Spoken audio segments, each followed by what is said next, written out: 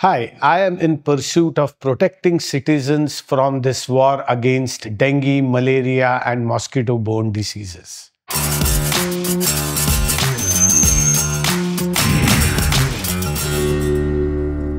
Hello and welcome to In Pursuit of. Today's guest is Prasad Phadke, founder of Eco BioTraps. Welcome, Prasad. Thank you, Aparna. So, Prasad, how do you go about this pursuit of yours? It's a very interesting, problem to solve, right? We are fighting this war against mosquitoes, and those diseases that they spread, dengue, malaria, chikungunya. There is no vaccine which is present for dengue. We've dealing with this problem for last 125 years. Malaria was discovered not in Africa, but in Secunderabad, India. Right. And we're still living with the problem. And, if you have to attain something in life that has never been achieved before, you have to do things that have never been done before. As simple as that. Nice line, Prasad. Yeah. And we took that philosophy and said, okay, let's go build a device like Eco BioTraps, which mimics the breeding ground of the female mosquito just by adding water and breaks the cycle of reproduction. And if you could do that, we have another game changer solution in the marketplace. And that's how we do it with Eco BioTraps for you, Aparna. I know you're using some plant-based animal food. That's and correct. It's a natural attractant, Correct. right, for mosquitoes. So what is it that led to this? What triggered this idea? Actually, look at what our forest department does, okay? If you have to catch a man-eater tiger or a leopard, your option number one is take a tranquilizer gun and run behind it. Right. Which is dhundo dhundo re sajna kab milega malum nahi. Right? But they don't do that, right? What they do is they put a bait inside of the cage and draw the predator over here, right? True. And that really triggered us with the idea that, hey, mosquitoes breed in water. So if we put a bait inside of a water device and attract them, lure them over there, and then kill them and kill the future generations, life would be very easy. So it's really inspiration from our forest department, if you will. We need the power of our youthful audience and their questions to take our mission of sharing journeys, experiences to everyone. Do write into us with your questions for our guests. Today, Anita is with us to ask our guests some questions. Sir मेरा question इससे related ये था कि अगर मेरे को bye करना होगा इस प्रोडक्ट को तो कितना पैसा मेरे को इस पे खर्च करना होगा? आपको इसको करने के लिए 300 रुपया देने पड़ेंगे. हमारे वेबसाइट पे अवेलेबल है. 300 रुपये में आपका एक 450 स्क्वायर फीट का घर जो 1 BHK पूरा 1 महीने के लिए आपको सुरक्षित रखेगा. Thank you so much sir. Thank you Anita. This is a bucket. What happens with this? If you can explain it, and is it environmentally sustainable? Oh, sure. So, courtesy e-commerce and quick commerce, our number one waste generator today happens to be those corrugated boxes. And they have a bunch of plastic and other layers. So, we take that, clean up the plastic, remove it, turn the corrugated boxes into a pulp, and then make it hold water and turn it into this form and shape. And after that, we put the sachet inside. The sachet has two functions, if you will. One is attractant, and the second is the killing ingredient. So the attractant, ensures that once you add water, there is this whole mark. This is where you add water up to. After adding water, all it needs is just water, by the way. No electricity, no batteries, nothing. After adding water, it attracts the female mosquito. They sense it. It doesn't smell to us. There is no fumes that come out of it, nothing. But the female mosquito comes to know that there is an attractant here. She lays the eggs here. And then there is an action called a surface tension or PDMS, which basically chokes the female mosquito, deprives her of oxygen, and her eggs, larva, pupa of oxygen. So no chemical used, absolutely chemical free, and of the killing action also. So the mosquito also that lays eggs also dies, also gets stuck in? It will eventually, if not here, at some point of time, it will also die. So the female mosquito also dies. Because of what? Because of that chemical? Because, if you weigh, something goes in my nose and then I can't breathe, right? So we use silicone PDMS. It's the same thing that's used, with lipsticks or all of our cosmetics, right? Look at it. If you leave them open in the air, they still don't kind of dissipate down. The reason is because there is no moisture that goes in, which means there is no oxygen that goes in, and hence they don't dissipate down, right? Similar the case with this, there is a thin layer that forms on the surface of the water after adding water to this due to the sachet, and that's how the killing action happens. Oh, very interesting. Yeah. So one can attract how many? You might have hundreds of thousands of mosquitoes. Sure. Absolutely not a problem, but it's about the radius that this covers. So this one covers a radius of 400 to 450 square feet. So irrespective of how many mosquitoes are there, in that particular radius, every female mosquito, it will attract.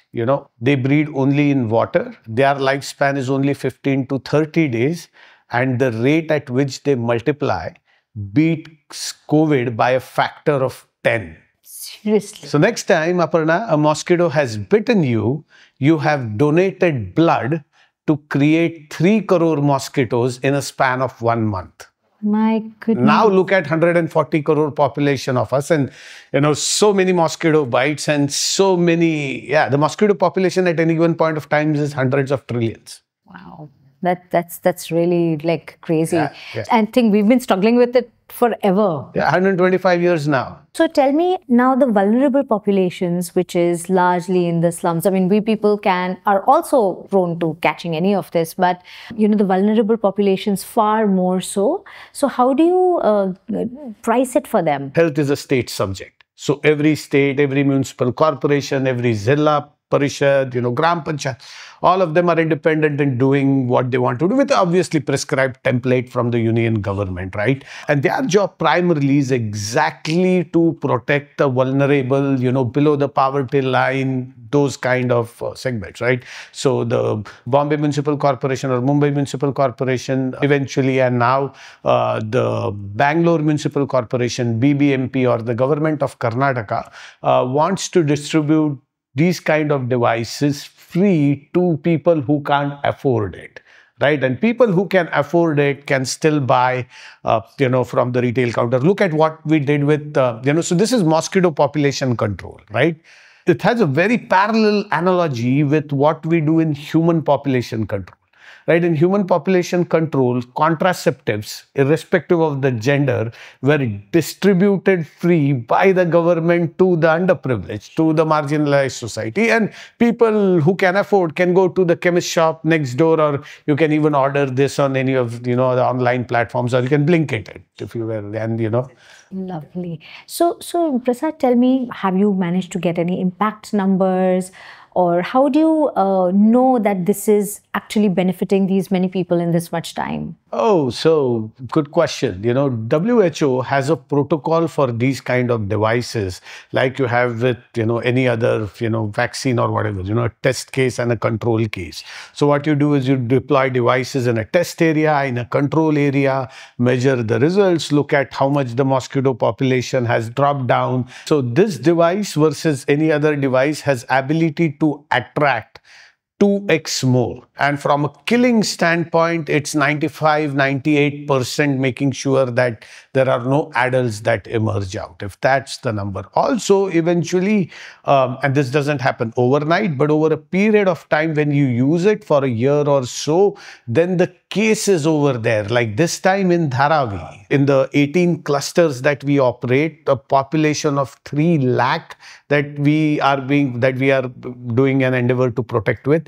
In that area, not a single dengue case has happened. Right now, Wow. could you achieve that in a month? No, that's been over 2 years of work, and other different things being complemented with it to get to that level. That's pretty amazing. So tell me, so the BMC is really cooperating on this front, clearly. We just had to do scientific evidence generation to prove, it's no brainer. It was working. It's working for them like a surveillance device. For example, when they see malaria mosquitoes or malaria breeding over here, they do an combing operation in an area of say 500 meters or so, and then they find the mother source, and then they treat the mother source. So it's helping them from a surveillance standpoint too. There's so many mosquito repellent products, and it's also hard to catch a regular customer's eye, and you need to build trust with them,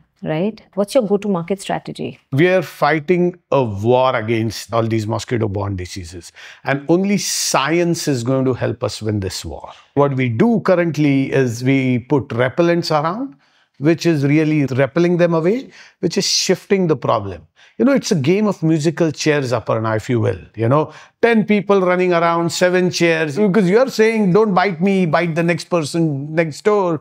That's shifting the problem. The problem will continue. Or you're going to kill them one by one. And, you take those rackets and all of this, right? Now, I told you that one mosquito bite results into 3 crore mosquitoes. Ek karke kitne ko maroge? One by one, how much are we able to kill it, right? Hence, doing source reduction is this. So getting this message out is important, building credibility or trust, as you said, which is, you get your lighthouse customers first to use it, and then you develop, it's about 1-to-1, 1-to-some, 1-to-many, and 1-to-infinite, right? That's the journey. Very simple, right? So you make sure you have 1-to-1 customers who are, who have been successful in it, take their testimonials, and then, go through the journey of 1-to-1, 1-to-some, 1-to-many, 1-to-infinite. Second is work with government so that then you have and develop scientific evidence, to the story, do that.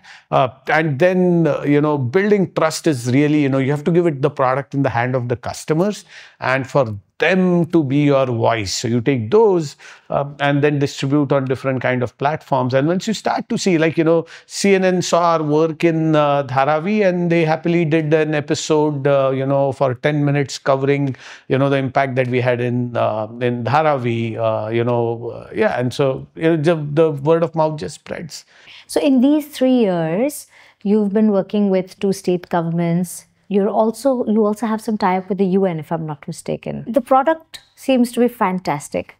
So I'm curious to know, why hasn't it taken on more this thing? Why isn't it everywhere? So good question. Our GTM, or when we looked at the problem, we said, okay, let's first tackle, 3 important segments, and first 2, and then the third would come later, right? Now, the first segment that we said was, let's go after B2B. Right?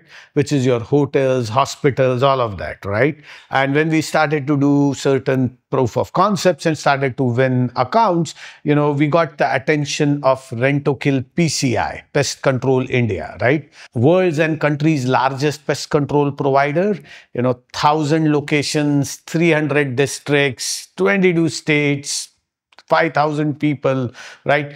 So PCI for the last 6-8 months has taken the product and is now selling it to the B2B segment. So now when we said we had the world's and the country's largest pest control provider, now we kind of shift focus and get more depth into the government side and lies with CSR. We have still not reached the B2C segment, which we want to do in later half of the next year. You just have to prioritize where you can get money faster and when you build credibility, right? And hey, make no mistake, during a day I am working at some place, but in the evening I am a consumer and I have the same mosquito problem back at my home. So happened with one of our construction customers.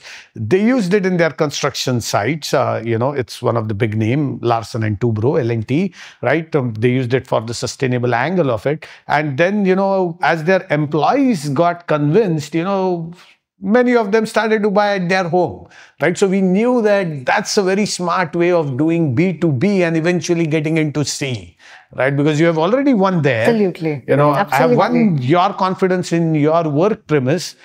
Now I don't have to prove you anything for you to take it back to your home. Very nice. It will take a little bit of time for us to be in about 250 million households in India, but we'll get there surely. I think you will get there. Yeah. I'm pretty sure it's something that works clearly. Yeah. And I will also use it. So, sure. Yeah. Wonderful. Prasad, thank you so much. It's been a pleasure talking to you. Thank you. Keep watching while I continue my conversation with Prasad, and we'll be back soon.